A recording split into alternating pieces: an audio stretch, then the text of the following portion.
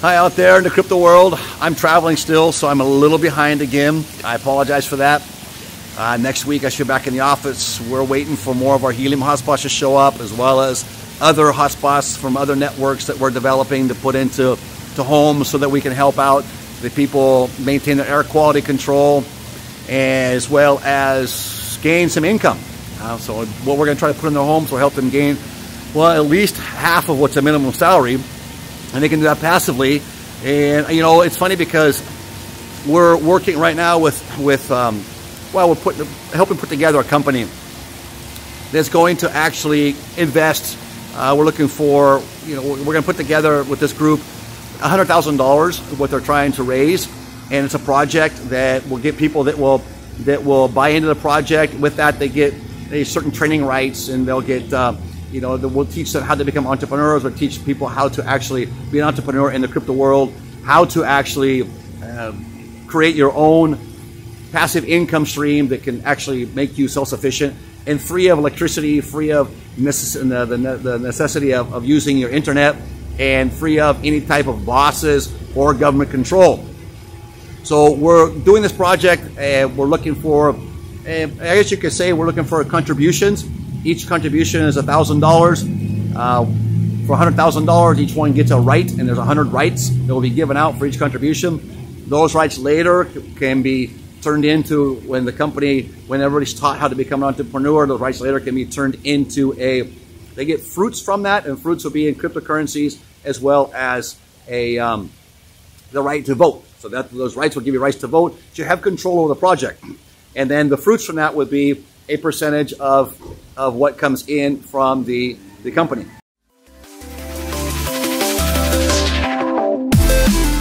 So as we jump into this today, let's go through what's going on. We saw that Helium had some glitches the last couple of days. I was just notified in between doing the intro and getting back to the house. My daughter was at gymnastics practice, and that's all because we're able to travel around. It's my daughter's first time in the United States. It's been a dream of hers, and we were able to get her paperwork, everything taken care of. And we're traveling around now because of our passive incomes that we have to group in DeFi IoT Latin America that we generate, and we're able to generate our incomes for all of us that work in that group through passive incomes, and the type we teach you here based on blockchain and cryptocurrencies. So what's going on? Well, we see the market starting to come down a little bit. Bitcoin, that's normal. We see now that the regulation passed. Joe Biden signed this thing. What a ridiculous bill, this infrastructure bill. It's just ridiculous these laws are passing. I mean, take the time to look into some of that. How many pages was that? 2,000 pages? And the books aren't even that big. You don't write legislation that big unless you're trying to hide something, right? So what's going on with that? What's going to do to America? Listen to President Cardano yesterday. He said it just how it should be said. It will destroy the crypto market here in America and put America behind, because the crypto market's not going to disappear. It's going to exist. It's going to take Americans that are going to go offshore with it. They'll figure out ways to go offshore. We will help with those ways. I'll do everything we can possibly do to help with trusts and where you can locate your trust. We're going to stay on top of those new laws coming out that will favor cryptocurrencies. We know the FATF's really trying to come down too. But you got to remember that there are two people in the Treasury that are on that committee, the FATF. So the same rules they're trying to implement here, they wanted to get those passed with the FATF, and then they could pass those laws here. The only hope is that we need to come together. We need to call our senators. We need to call our congressmen.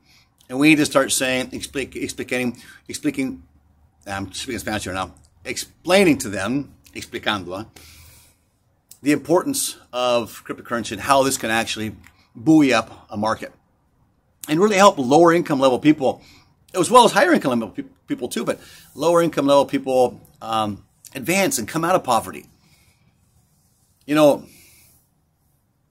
a lot of addictions out there now. Fentanyl is the biggest addiction right now. And that's being made in China and as well as in Mexico. Coming across the border, through legal forms and a lot of illegal forms as they're coming across too, right? We need to get an addiction that's going to cause us to want to come up in life. And addiction in cryptocurrencies is fun. It's exciting. To see these new laws come out is saddening. But if we write our congressmen and write our senators, and we put enough pressure on them, at the end of the day, they will do what we want them to do. The problem is we're not doing that. People are out talking, but not doing. And I got to say that I haven't been doing a lot either. I've been out of the country.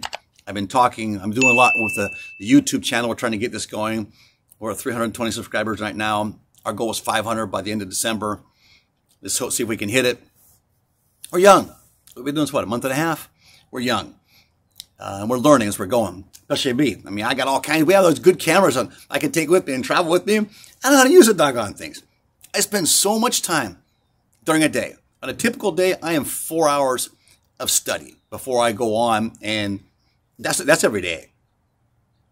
Before I go on and talk to you. So I really try to make sure that we have a good understanding of things and stay on top of things. That's what our gift is here at DeFi IoT Latin America. Is we look down the road. We're looking for what's coming. We're looking to try to steer everybody, including ourselves, right, in the right direction. Because remember, we're not financial advisors.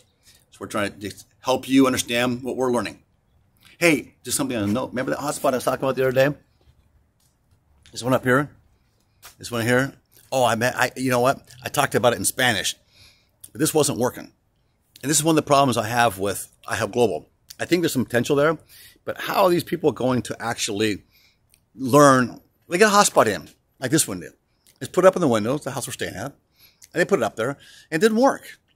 It was, there were issues with it. I won't go into that right now.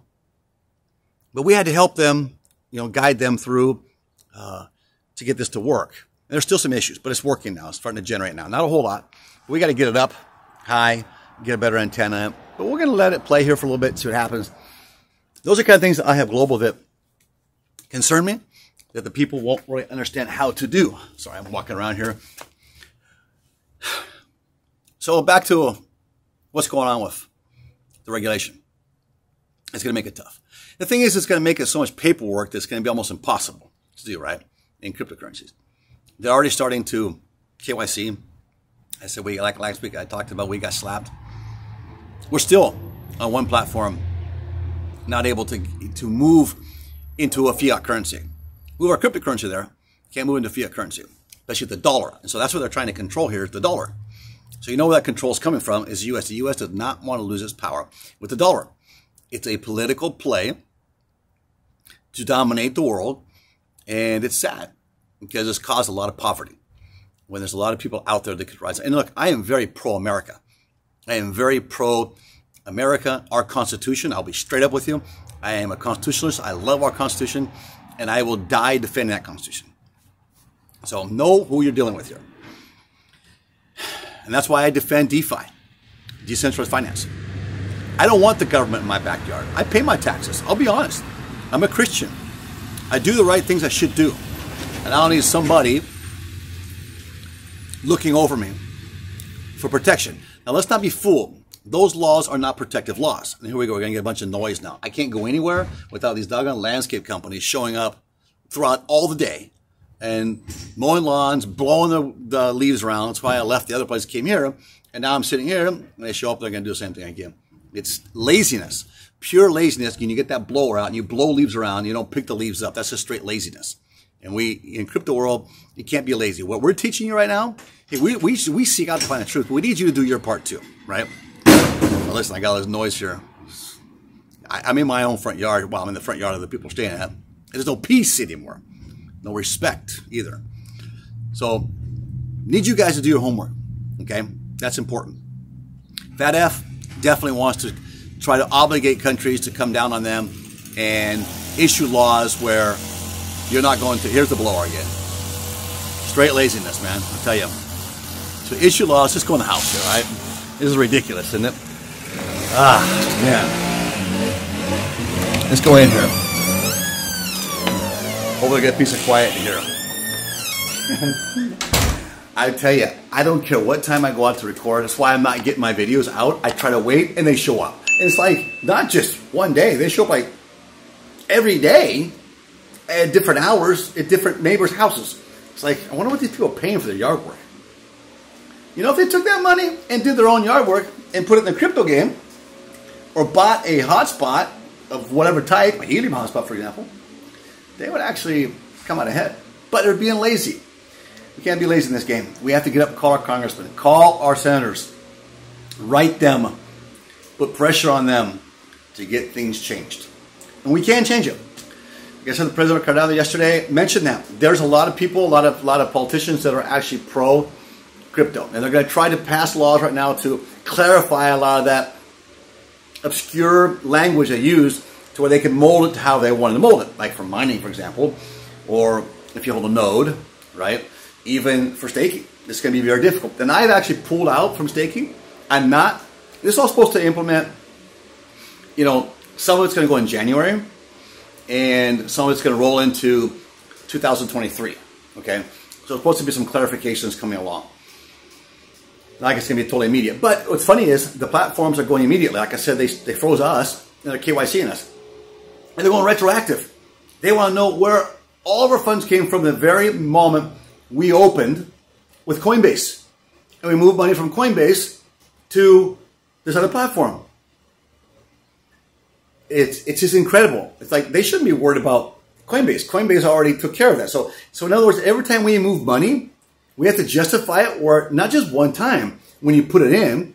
You got to justify it each time you move to a platform.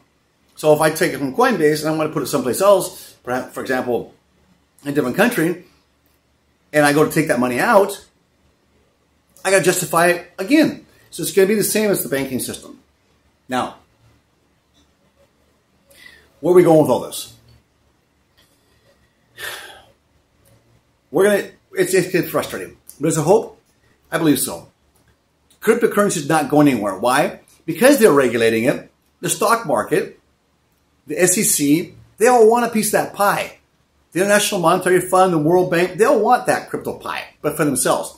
It's not going to eliminate the crypto market. It's just going to make it very difficult for you and I to be able to invest and make any real gains in that crypto market. And they're doing it to protect us. So please, people, you're smarter than I know you are, but you have to be on your toes. You got to do your part. So, Helium had some issues. The issues with Helium are resolved now, as you know, and there was some downtime, you know, with the Helium, but apparently I just got an email saying it's all up now. That's good. So that's two things.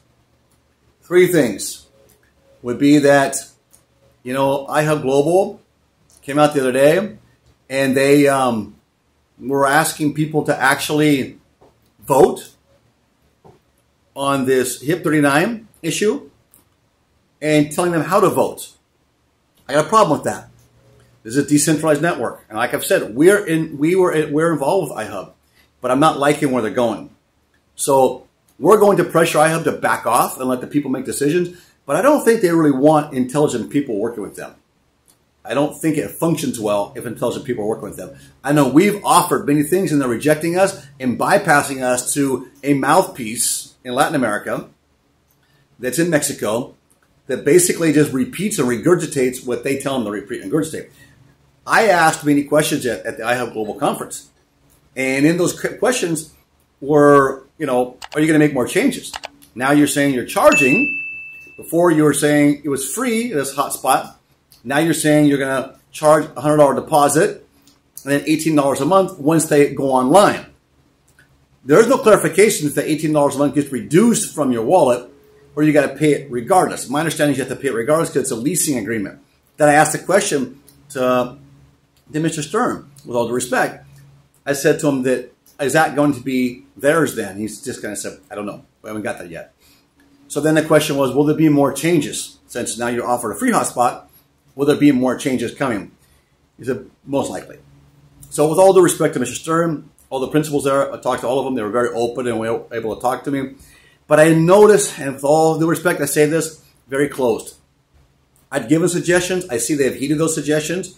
When I spoke to Mr. Stern about certain aspects, for example, data mining, which I was told from their end that, no, it can't be done. I said, yes, it can be done. So then they come out and offer at the conference, hey, we're going to allow you to help due to data mine as well to increase your HNT, etc. And a lot of things were kind of thrown out there. I want to help, but just like they're pushing me away, especially their contact in Latin America, where we fall into more so, are being pushed away. So it's close-knit. What concerns me, and I'll be honest with you, I think there's a great potential at iHub Global to be able to gain a team and gain this affiliated marketing commissions structure. I think that's there. People will go in, and I think this should have been done in the first place, and I voiced that in the beginning to the Latin uplines we have, that, hey, you can't give away a free hotspot and expect people to hook it up. And they sent out 7,000 hotspots, and 2,000 never went online because they were given out free, apparently. So they're saying, well, you put $100 down, you make payments monthly, and then for 3 years, and then you also get an antenna now. So that's really what it should have been in the first place. Just the downside is changing it now causes people to think, and question, right? What I don't like, though, is that they're trying to gobble up all the hotspots for themselves. And yesterday, myself and 4 others were online and tried for an hour and a half to buy a rack, MNTD, that they dropped yesterday, unsuccessfully. Not one went through. I wrote rack, they got a hold of me and said 25 million hits, requests, went in yesterday. What's happening? Bots. And you've got companies like iHub that are just trying to buy up link stocks. I bought with link stocks, and I am very sure, now I'm not 100% sure, but I'm very sure I bought with link stocks before iHub Global. And if I'm not mistaken, I also wrote principles at iHub Global, or a principle, mentioning that, hey, these were available. Well, iHub Global had them at the conference to give out to their people. And they're doing giveaways too with Linkstock. Yet, Linkstock owed me, for over a month now, 8 hotspots.